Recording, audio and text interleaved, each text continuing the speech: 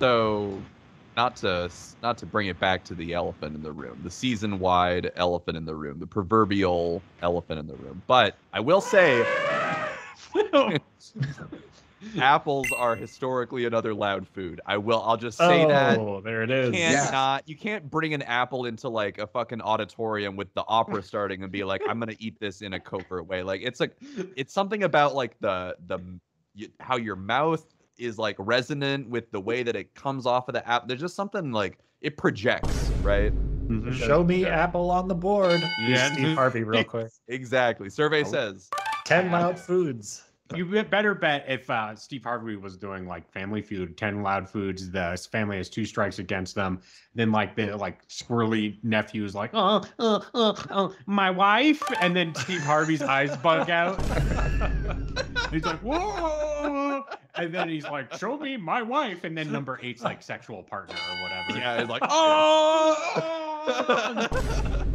Do you think? All right, hold on.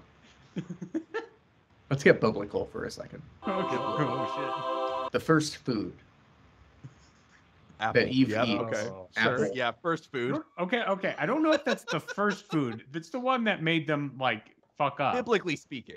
Well, yeah, The I mean, Big like, Bang is actually just the crunch from the apple. Yeah. do they? Because they try to hide from God after that. There's no fucking hiding. That apple was so loud.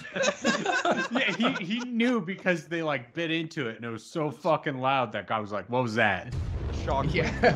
Like Yeah, he was like taking a break, and then he just heard crunch. Yeah, he was like taking a godly piss and he was like, oh shit, what was that? I gotta smite some fools.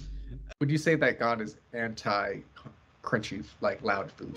I don't know, maybe. Do you think that was the real issue? He was like, I'm trying to work in peace. when man creates loud foods, Yes. they are trying to become God. Yeah, it's like a loud food is a golden calf if we really think about it.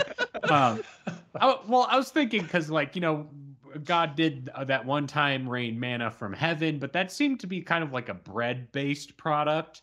So I think that was a pretty soft food, though a rustic loaf does have a crunch to it. Also, like fresh out the oven.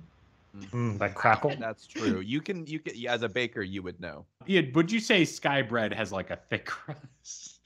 Sky bread. Yeah, that's what manna is. It fell from the sky and it's like bread. It would have to have a thick crust because otherwise, how Okay. could it survive the impact? Yeah. That's what took out the dinosaurs.